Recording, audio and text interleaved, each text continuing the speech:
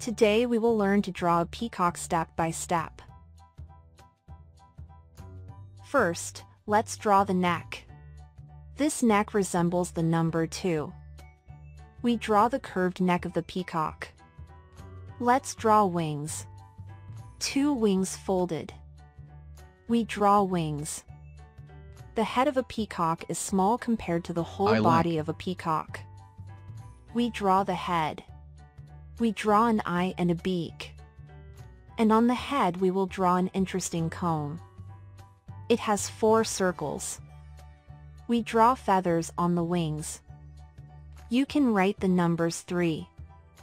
3 threes on top of each other and again 3 numbers 3 on top of each other. We draw long and beautiful feathers. Peacock stands on 2 legs. We draw the peacock's paws, fingers, and spurs. The peacock is standing on the ground. We draw the earth. And now let's draw a peacock's tail. It is big and luxurious. Draw many ovals on the tail. Each oval is a peacock eye.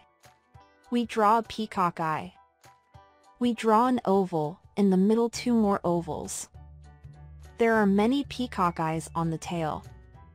We draw the details of the tail.